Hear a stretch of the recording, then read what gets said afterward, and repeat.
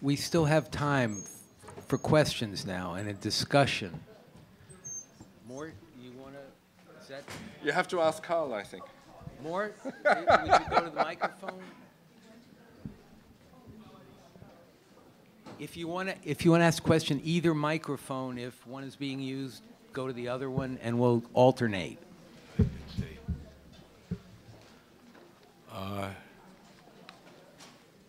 That was quite extraordinary, Dany. It's good seeing you. Thank you, Mort. Murray Sherman, who's a senior member, was a friend, a student, a colleague of Reik, and had written some very seminal articles that we've all appreciated. In those interviews he had with the family in the mid-late 60s, there was much that came out about Reik's childhood. And Dany, you referred to from 30 years with Freud, which is something there that comes very important, I think, in reference to all the important things you said. It's his childhood that had a tremendous amount of conflict, according to Murray Sherman and other sources, conflict and turmoil. His mother was a depressed lady who had lost 4 children beforehand, as some of you know. His 2 older brothers, I think Otto and Hugo, were the favorite of his bon vivant father, so he was not accepted there. And his grandfather, who came into his house, was from 30 years with Freud toward the end, how important proverbs that his grandfather gave him had such a tremendous impact on him. And the arguments between the agnostic father and the Orthodox Jewish father-in-law who lived in the house for 7 years caused tremendous turmoil with him and with his younger sister Margaret. And that was suffering. That was suffering. So he did have a suffering childhood, as much as I can tell. Maybe some other people have some more knowledge or writing about that. And at one point that he made, all these marvelous little statements, but there was one that I thought was very significant. Suffering, I think it was suffering worked through leads to wisdom. He used that in several places, which indicates how much, I think he was really telling us how much he suffered. And it all comes out, I think, and as you've alluded to very directly, the compulsion to confess, I think, is really his landmark theoretical piece that was just enhanced and developed as time went on. But the whole issue of conflict and suffering and turmoil in his childhood is the underpinning for everything that we all have heard today. Thank you. Thank you, Mort. Carl? Is there a roving microphone? Wait a second. I'll bring you. Say it. We can hear you.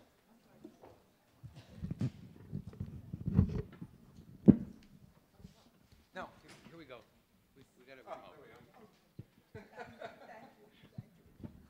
too lazy to talk. Anyway, can you hear me with this? Use this one. Oh, hello? Anybody? I'm ready to get up.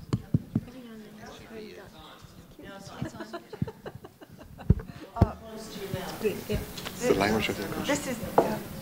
This is the thing I wanted to ask. What I've heard today as masochism, I sometimes define as creativity. And my slogan for creativity is take a sew's purse and make a silk, take a sew's ear and make a silk purse out of it.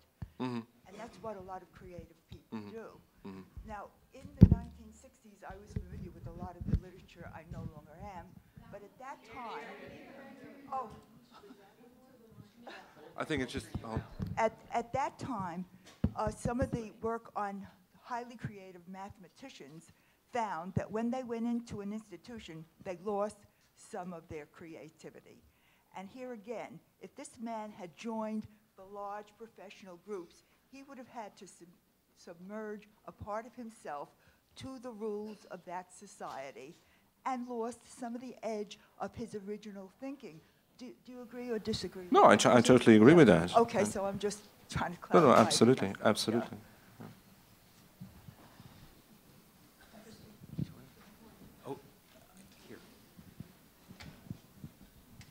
Well, two quick questions. One to Dany, or a point.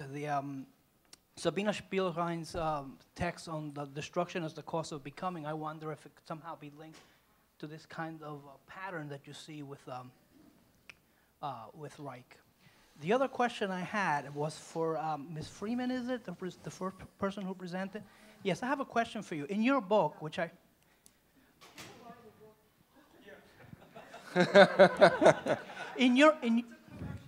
Listen, if you guys would call, or however you do it nowadays, email or something to Prentice Hall and tell them to give us the 40th anniversary, which it was published in 71. And the reason it took so long, if I may say, is because Dr. Reik broke his hip and he got quite sick, and I went to visit him in the hospital. And he told me,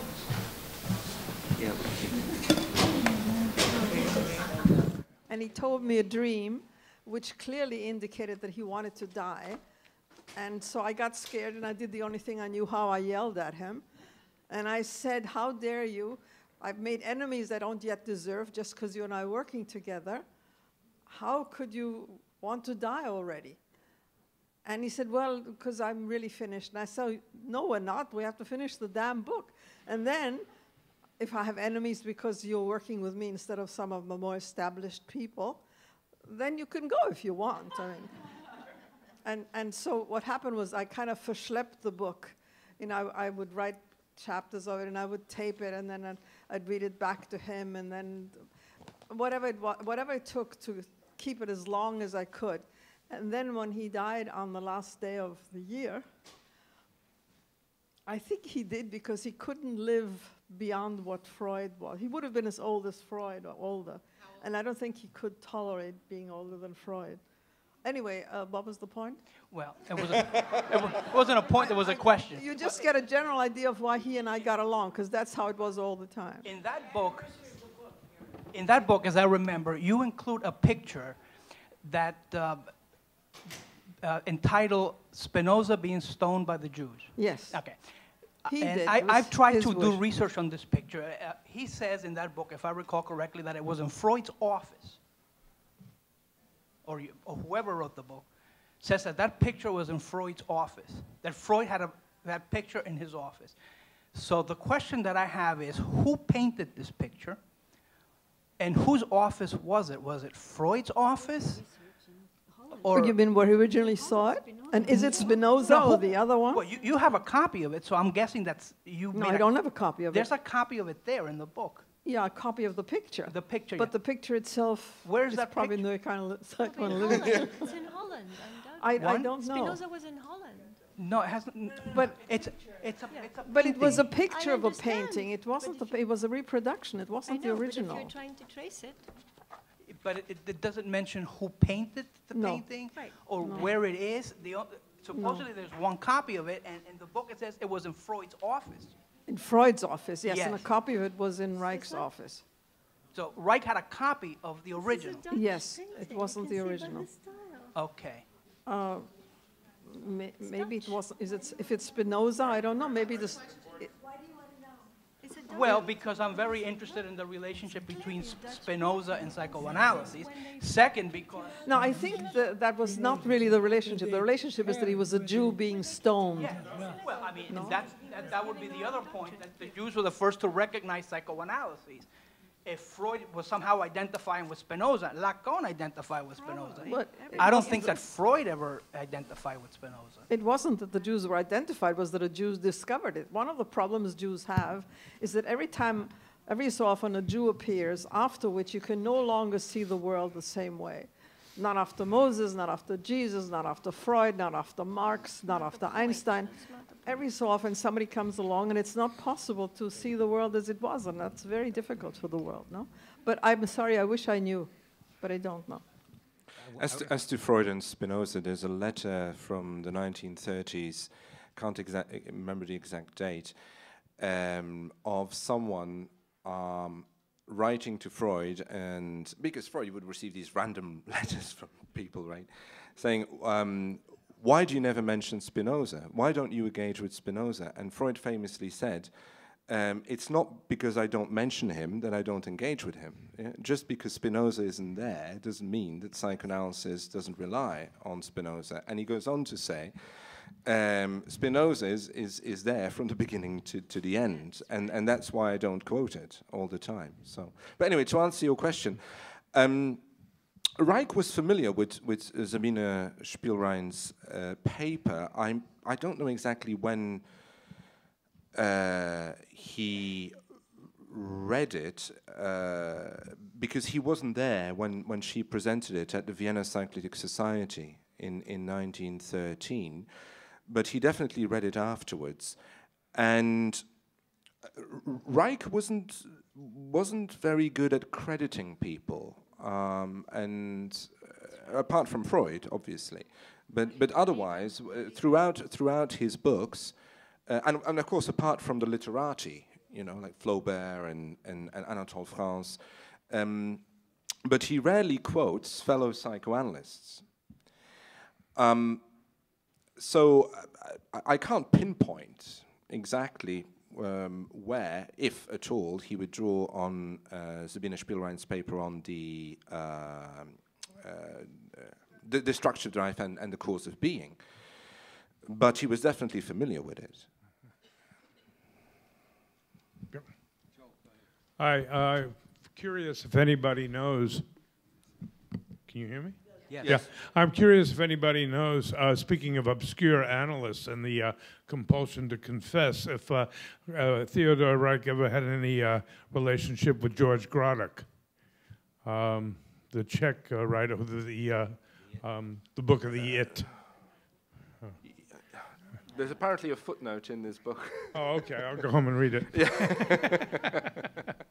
But I was curious about that. No, Grodek was based in Baden-Baden in the late 20s, and to the best of my knowledge, there's only one letter between Reik and Grodek, which was written shortly after Grodek published Das Buch vom S, the book of the It. I think it's translated into English. And it's quite appreciative, but I haven't found any evidence that the conversation continued or that they indeed met each other and that there was some form of intellectual influence there. Yes, I'm fortunate in having been able to have obtained a copy of Erica Freeman's book directly from her. But when I have recommended the book to others, and they have tried to obtain it at bookstores and all, they haven't been able to get it. And I didn't realize it until she said that this is the 40th anniversary of the book. So it would be lovely if all of you people contacted Prentice Hall and told them to commemorate the 40th anniversary of Dr. Reik's book with Dr. Freeman, that they should reissue it. Wouldn't that be nice? Thank you.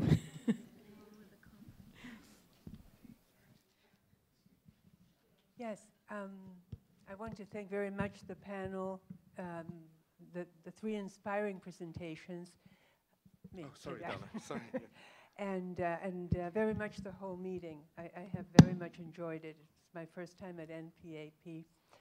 I am very curious about further thoughts that you could share with us, Dany, about training and transmission of psychoanalysis, particularly because Theodor Reik was such an inspirational, polemic, conflictive, but inspirational and innovative. And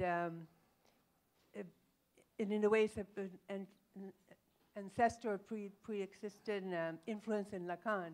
And I'd like to know what you think about the parallel of, had Lacan been not excommunicated from the IPA, would that have affected his creativity, innovation, school, and so on of the Lacanian movement in France? But in general, this paradox of creativity, if being always contrasted against some type of negativity in order to arise itself, no? Or well, there are interesting parallels to be drawn between Reik's struggle, if you can call it that, with the establishment and Lacan's position. And I think an argument can be made in favor of the idea that Lacan too went through his most creative period shortly after finding himself excluded by psychoanalytic officialdom, or indeed sometimes at the hands of his own people, or indeed sometimes as a result of he himself dissolving the organization which he had created. I mean, Theodor Reik obviously never went that far, but as you know, other people this may be new, but in shortly before his death, Lacan announced, "La solution, c'est la dissolution." The solution is dissolution. And he took it upon himself to dissolve the school that he had created and that had existed for a good 16 years by then, saying that over time it was no longer operating in the true spirit of Freud. He said there are too many Lacanians in the school, right? And because there are all these Lacanians who quote Lacan, the school has started to look more like a church than a proper psychoanalytic organization. Now, to the best of my knowledge, apart from the NPAP and the Theodor Reik Mental Hygiene Center, and this, I think there's a center in Philadelphia that was established through Reik's inspiration, Reik did not take any other institutional initiatives. But interestingly, as I said in the paper, he also tended to distance himself from his own institution. You could say, well, in order to find the time to write and to pursue his creative spirit, or in order not to become too bogged down in what he no doubt would have regarded as the stifling bureaucracy and the legalistic procedures of running an institution. So there are interesting parallels to be drawn there. And as I said, you know, we'd only speculate what would have happened if he had been accepted, but I wouldn't be surprised if Reik, had he been accepted by the New York Psychoanalytic, would have done something to turn his own position into something simultaneously more marginal and more productive.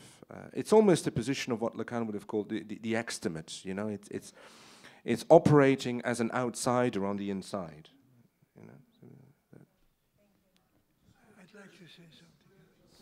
Version of modernist avant-garde paradigm against the grain, Picasso's art has some of destructions, Baudelaire addressing the bourgeois as a hypocrite, calling attention to this. And perhaps this paradigm has been overworked for you. That's what I was talking about. Interesting point. It's sort of standard, isn't it?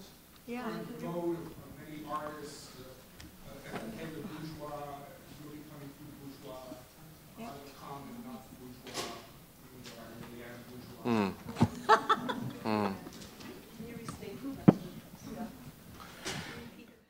Yeah, I'm being asked to restate the question, so at the risk of you're not being able to quote you verbatim, the question is about the paradigm, the modernist paradigm of the exposure of the establishment as a bourgeois system, which perhaps has been, what was the word he used? Overused. Absolutely.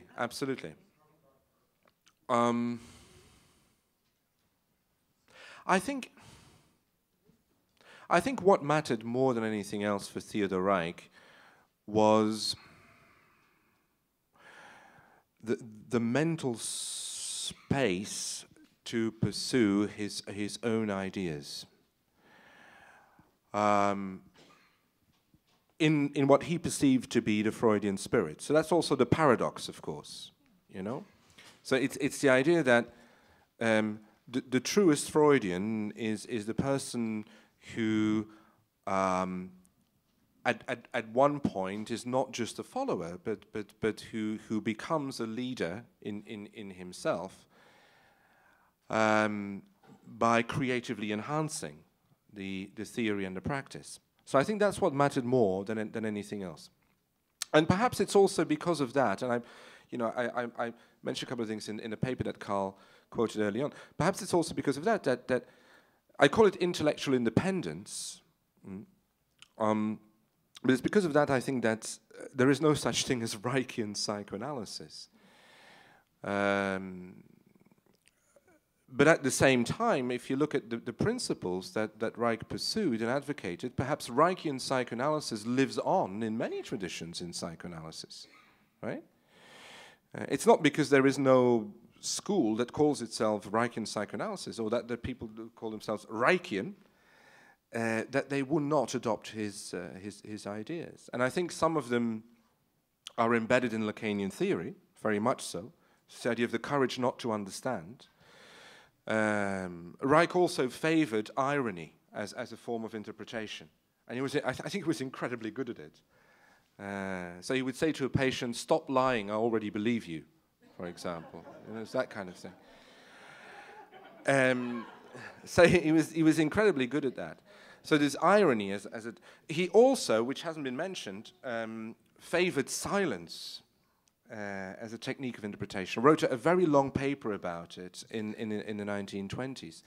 And I think some of these techniques do live on in various psychoanalytic schools. There you go. I didn't answer your question. I do apologize. I think Martin wants Martin. I would like to warn the group not to accept the idea that exclusion guarantees life success. We are somewhat in danger of that. But I think in the last lecture we learned something very important which I would not like it to get lost. And that is that if you look at the pioneers of psychoanalysis, obviously they all were people with very serious personal problems. If you were normal, you would do something else. You would not go to Freud. So, but there was no answer to it, and Freud was not able, as Ferenczi pointed out to him, to analyze the ambivalence towards him, so that you were left with this an enormous problem. So what are we witnessing?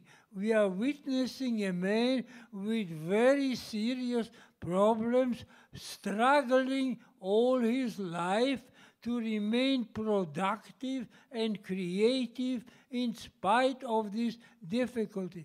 And that's true not only for Reich. We have to change our view, our whole of our ancestors. They had a much more difficult time because there was no help available to them for their personal problems, and yet they were enormously under the influence of psychoanalysis without being able personally to be cured by it.